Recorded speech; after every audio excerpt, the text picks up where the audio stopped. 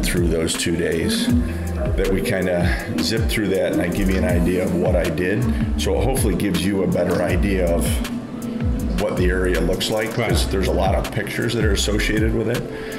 And then once we do that, we can figure out what area that we'd still like to focus on when we go on Saturday and in this area here, maybe 5 or 6 hilltops or areas that we're like, okay, those are a couple places we definitely want to go and mark a couple of tree stands. So Blake's gonna come get me in the morning, and it's time to get all this stuff together. And I'm excited. Heading to Ohio tomorrow, do some scouting. Sweet. Ohio bound, baby. What's up, buddy? How are you, man? Doing great. Hi, Tucker. Wish we could take ya. Huh? I got everything packed and ready to go. We could take ya. I see that. I remember when you sent out a message saying, hey, thinking about doing a possible hunt in Ohio in 2022. Just throwing it out there right now, think about it. Yeah, 2022 turned into 2021 real quick. We were pretty excited, you know. It took me about a week until I was like, why the hell am I gonna wait a year? Yeah, let's do this shit now, you know. So I've been giving you that countdown to go to Ohio. Yeah. Countdown, hour and 15 minutes. If I'm gonna drive 8 hours to hunt somewhere in a different state, I want to be educated, because I want to do the research and the scouting to offer us the best opportunity to see mature deer.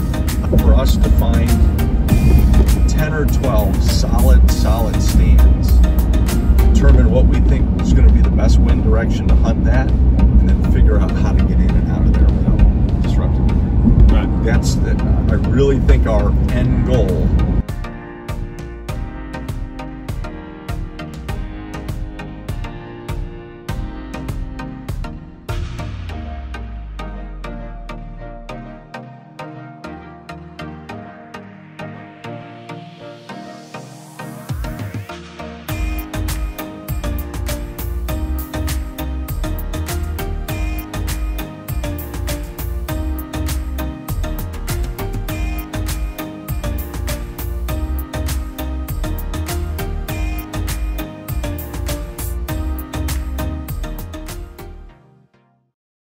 Blake and I just got to Ohio. Got about an hour of light left. We have a spot not far from the campground that we just wanted to do a quick check on, see if there's any possibility of having a place closer that's a little different from what we're going to be seeing in the public lands that we're hunting in the mountains. So we're going to get out, take a look for about a quick hour, and see if we find anything that's a potential spot to put a tree stand.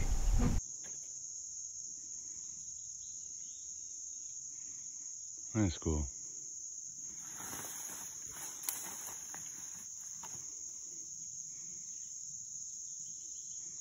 Eight-hour drive, a bunch of old ladies yakking all the way here, which was pretty cool. We had some time to get away from work and talk a bit.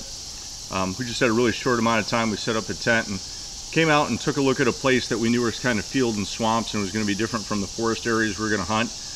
Didn't have a lot of time to get out here, but found out that 2 places we wanted to access we couldn't get in. We did see 4 deer, 3 small buck and a doe, which was kind of cool for the first night. Yeah. And then we did find an entrance to the area we want to get to. We'll have to explore the other day, and what's nice, got a lot of mature white oaks. That's right. Yeah, we'll get back to sit around the campfire and look at the map and see a possibility of cutting one of the days, Saturday or Sunday, a little short to come back out here, because it does look very promising. Pizza? Pizza. Beer. Beer. Woo! Bird dog.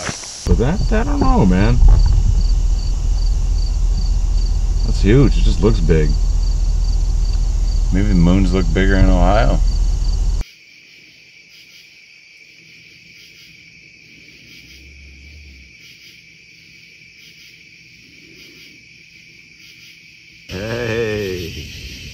off, right?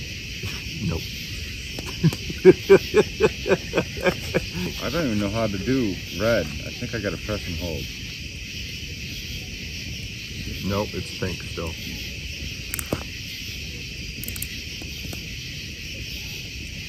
There it is. There we go. Can I dim it? Because we're going to be sitting right here at picnic tables butchering. Right. That's true. You know, as soon as you get it, we're going to have to bring freezer paper, Ziploc bags, masking tape, markers. Right. And I literally, as I butcher it, I wrap it, tape it, Ziploc bag, label it, bam. I mean, I food save it, which I can very easily do. I can just bring my food saver Right. bag and vacuum seal it. Yep. I mean, We got the electric, so. If I was to shoot a really nice buck over here, I'm gonna want a shoulder mount. Yeah, see, I don't give a shit. I do. So I that's do. something that we need to research, Right. taxidermist. I'm gonna talk to the guy who's the ECO, who's my neighbor. Yeah. And I'm gonna tell him, hey, I'm going out to Ohio. Like, what can I do? Like, legally, because I don't want to do anything illegal, obviously. And I understand, I know what you're talking about. You can't bring any bone in. But, like, is there a way where if I can get it shipped? Is there, like, there's got to be a way. Like, people go out hunting all the time. You gotta like, get is it one of those done in a things where I get taxidermist. taxidermist here, Yep, you have to get a taxidermist here. right? And once it's totally done, Then I come pick it up. then you come pick it up or get it shipped. Right. Yes. Because then it's processed. It's Right. got no more spinal cord material. It's got no Right. brain membranes. Right. And that's stuff you can't bring across the border. So for me, boiling a skull and bleaching it and pulling out the ear caps and make sure everything's out of the brain cavity, Right. as soon as it's all bone, Right. it's good to bring across. Right. And then I can finish the European mount at home. Right. Back when we were kids, my uncle, Jeff, we call him Pa, always told stories. And I'm the youngest of my generation of 8. And I mean, I had to be no more than 8, 9 years old at this time. And he told this story of the peepers, where once you hear the peepers peeping, everything's okay. You have nothing to worry about. But once those peepers stop peeping, that means the big peeper came out. And he's coming for you. And I'll never forget. You said how old were you? 8, 9 max. Like I'll have to like maybe talk to Pa and figure out. But, Oh my god. and so my cousin Taylor and I walk up to my grandmother's house, which is a short distance, like, you know, maybe 100 yards from my uncle's. And it's just a family road, so it's a gravel road. So we walk up, and it's dark out, and we're leaving my grandmother's house, and the whole way up, peepers are just chiming off for glory, and we leave our grandmother's house, and we start walking back, and kid you not, those peepers stop peeping. And my cousin Taylor just starts on a dead sprint back to his dad's house, right? We're not wearing shoes, okay? And it's dark. And it's dark. And it finally hits me why Taylor is sprinting. And I mean, I got goosebumps right now telling this story. And 8 years old, your mind's rolling. oh yeah, the big peeper's out to come get us, right? And it's just like the bear story. You don't have to be fast, you just have to be Faster than your everybody friends. else, right. Exactly. So I'm not a fast runner.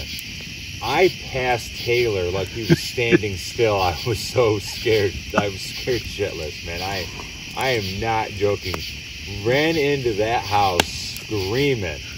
And of big course, peeper's Pa's like, coming to get me. yeah. Of course, Pa's like, what's going on? The big peeper's coming to get us. And I don't know what he said, but he was probably like, Oh, it's a he good had to thing be you guys. laughing. Oh, yeah. You knew that he probably went back up and told his wife the story, just laughing his ass off.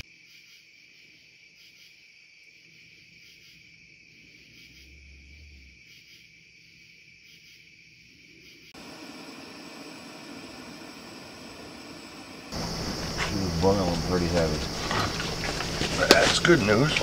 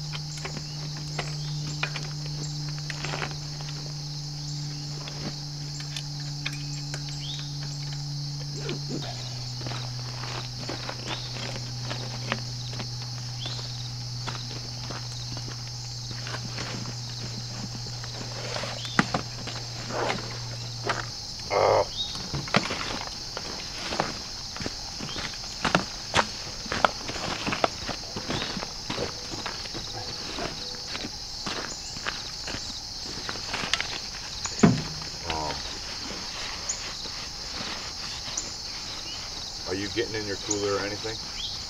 No, I have what I need.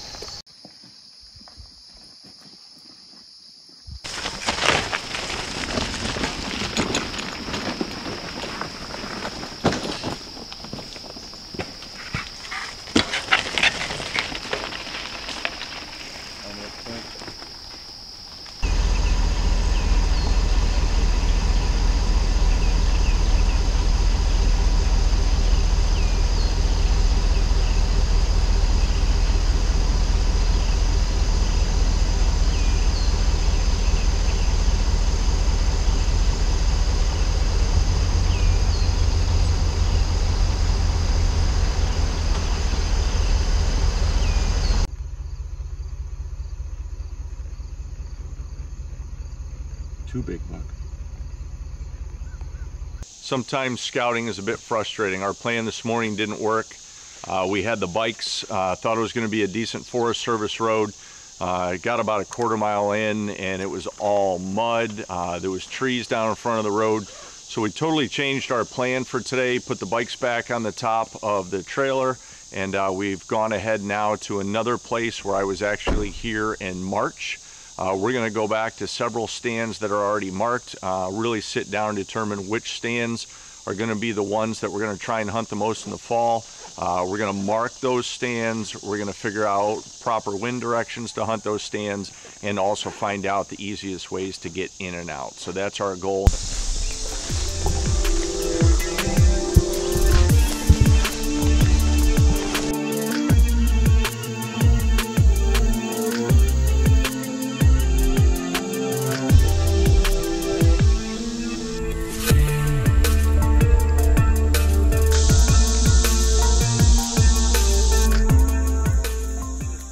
Blake and I just took a camera down out of this tree that I've had up since March, and nice thing is there's a creek where there's a trail coming in to meet right here, and this trail goes up another creek, and then we're walking up a ridge where a heavy trail comes down. So we've got close to 500 pictures on the camera, so we'll look forward to going back tonight in the computer and taking a look at them.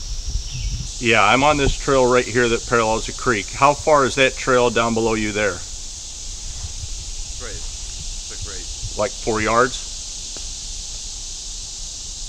Small one right there, but the main one's right here. Okay.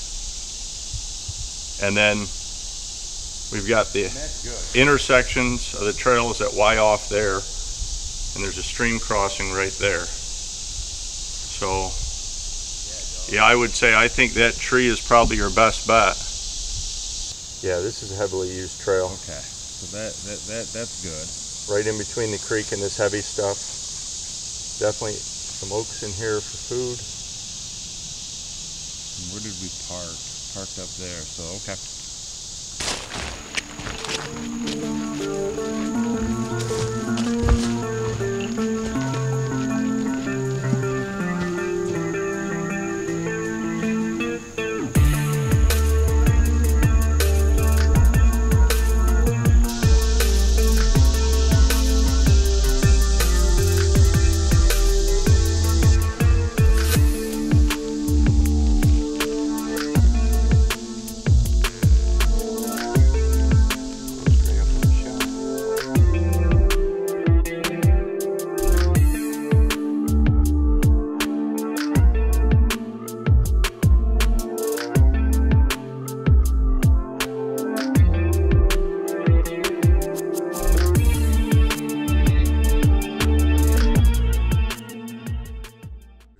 Huge stand, like I'm talking about 75 acres of all pines this way. There's this huge trail coming out, and there's this ridge that I'm walking across right here, following this trail along. And this is a little bit of a saddle the ravine to my right and a ravine to my left, and tons of oaks on this flat right here. And I want to get up on this ridge just a little bit so that I can see this whole flat with a 25 or 30 yard shot, and so that I can also see down over the edge. So this trail continues right here, and I found this nice oak right up here. So a double oak that you see right there. Go ahead, and I think I'm gonna put a tree stand right there, because when you walk over to this ridge right here, not only can I shoot this trail on the flat, but I also have the ability to shoot down over the southwest side. So if there's some southwest winds, get some deer over on this side. Staying out of the wind, staying out of the weather. Well, we just got done eating lunch. Been out here for about 4 hours and probably just over halfway done. So hoping that we're going to be back to the truck, give or take, around 5:30. And bellies are refueled. Got some iPhone chargers on the phones to get through the rest of the day. And we're heading out to finish up, see if we can find another 5 or 6 solid stands. Top of this steep ravine, always find these deer trails that are pretty easy for the deer to go ahead and walk across without having to go down in the steep ravines and up the other side. So they wait until they get to the head of the ravine, and it's real easy to get across there as compared to going up and down those slopes. Blake's dropping a waypoint for this tree stand. We found this area. It's an east-facing slope right over the top of an oak ridge. It's got trails almost surrounding every side of it, coming down and uphill, trails coming above and coming below. Nice open woods coming out of some pretty thick browse in almost all other directions. Real steep slope down with a gully there, so they're kind of forced to cross up here at the top of this ravine or gully. Got some white oaks, red oaks, and black oaks in here, and I think it's definitely going to be a place that we're going to put a tree stand to come back up here in November for archery season. Okay, so probably about 2/3 of the way done here today, which is nice. It's really a downhill walk to down this stream and then back up to the truck, but we got to decide what we're going to really focus on tonight. And I think the first thing is figuring out our hike in the morning. Are you good with going to that place near the campground? Oh yeah, definitely. I definitely, that was very promising, like you said, with the swamps, and then seeing those, you know, 2 younger bucks. Yeah. You know, that's a good sign there. And then yeah, that hilltop up there, and definitely an access point for other people. Yeah. But if we hike up farther and get away from that, I think it's gonna be better for us. And I think we can come all the way down to that corner that we tried to get into along the creek the other day, and it was too thick. Right. I think when we get in the woods, Up and look we down, can get all the way down into that same corner we wanted to get to. I do too, because it opened up. It just, we couldn't get Right. up through there without getting marred up really bad. So if we go ahead and plan out tomorrow's hike, then we can take today's stands and categorize them. That's the best, that's second, that's third, put names on them, wind directions, and we don't have to figure out tonight how to get in there. We can do that when we get home. Yeah, it's going to be a lot of looking at the maps. But while it's fresh in our minds, let's figure out, let's rank them. Oh yeah, yeah, for sure. And like the top 6 are the ones that we'll really key on while they're fresh in our minds. Your legs good? Oh yeah, I'm feeling good. Surprisingly feeling really good. It's nice down here. Yeah. It's much cooler, much cooler. It's like 96 degrees today, guys, and it's been a hot one. We've been hammering water, but it's amazing. It's like a 10 to 12 degree difference from coming to the ridge tops down in here. And nice thing is the next mile walk down this creek is going to be cooler. I can tell you my toes and knees are a little sore from coming down that last ridge, so I'm happy to walk on some flat for a while. Definitely. Okay, let's get moving. Let's finish this up so we can go home and have some beach whiskey. Yeah, bird dog. Bird dog. Bird dog. One thing, man. What we can do is...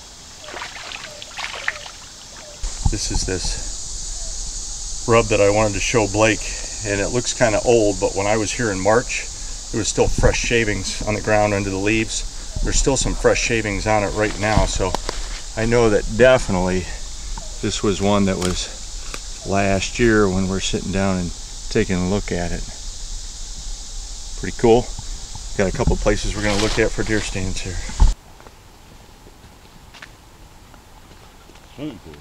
Yeah, it's pretty deep, huh? Yeah.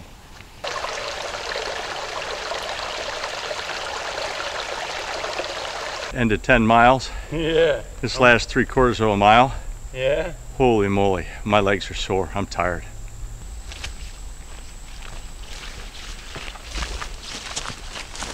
Whoa. That is a welcome sight right there, man. Yeah, it is. What'd you say, 9.5? I'm going to tell you right now exactly what the final distance is. 9.73. Got it, brother. Yeah. First day of scouting done. Yes. Learned a lot. What do you think after doing that? Makes you really appreciate wild animals. That's what it does. Makes you appreciate private property where you can drive your truck to within 200 yards of a tree stand. But it's going to be all that more rewarding when it comes time to November. We can harvest a nice animal. Tons of good information we got today. We got time tonight, shower, Yeah. eat dinner, look through it, sit around a campfire. It's only 5 o'clock. We got the rest of the night to chill. It's going to be good. We do deserve it, man. It's one of our priorities and things that are important is to not be pressured so much by other hunters. Yeah, I don't want to drive 7.5 hours out here and have 3 guys sitting within 200 yards of us. Yeah. Or somebody walking through the middle of your set 5 or 6 times a day. Exactly. Okay, I gotta throw this out here. We're so busy talking about what we did today that we turned into our campground. We didn't turn into our campground. We turned into the state park.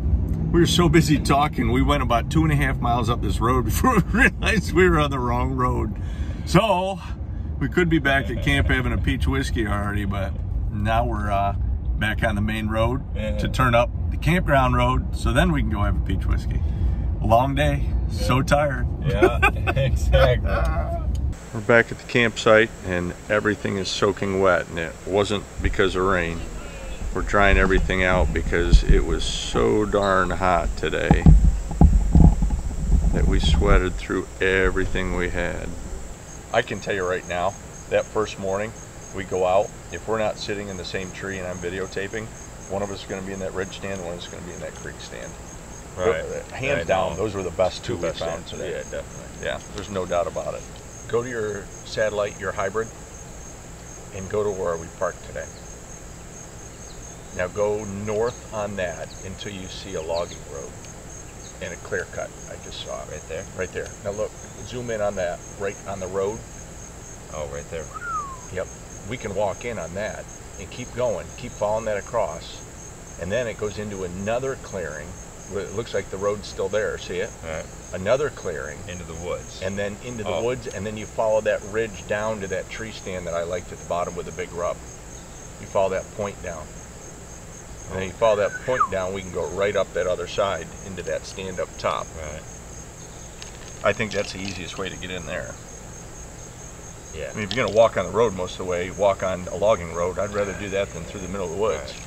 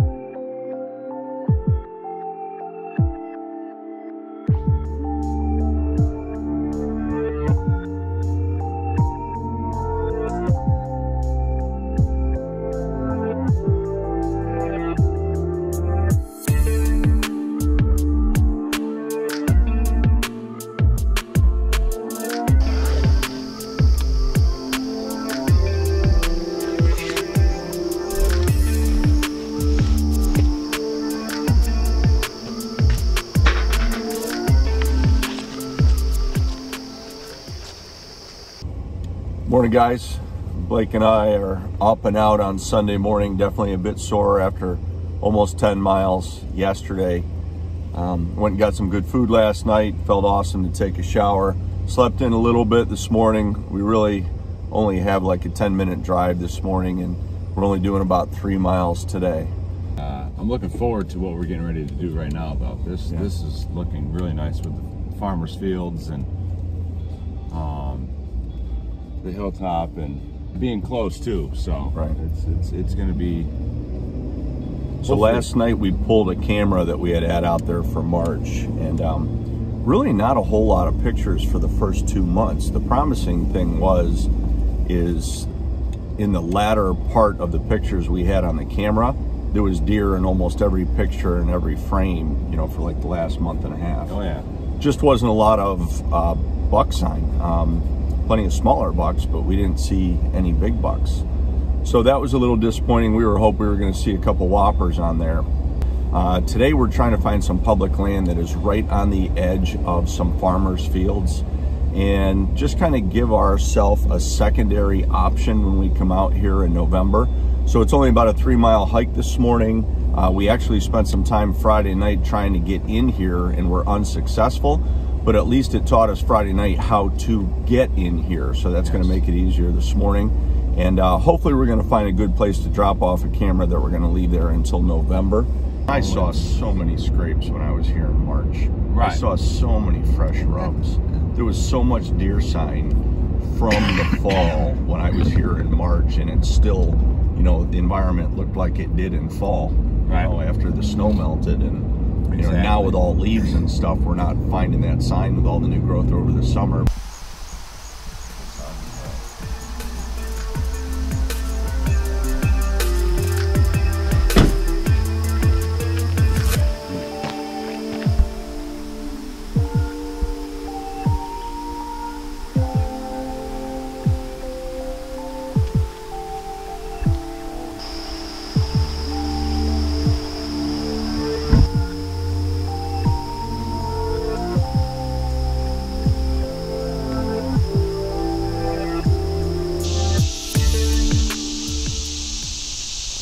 Across this deer trail on this bench between a logging road above us and a creek down below us, and we find this in August, a fresh scrape,